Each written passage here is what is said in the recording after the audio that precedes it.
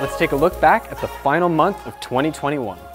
We started December by kicking off our new Pursuing Life podcast. This new church-wide podcast will continue into the new year as a way to share stories and see how God continues to share His faithfulness and goodness through the lives of ordinary people.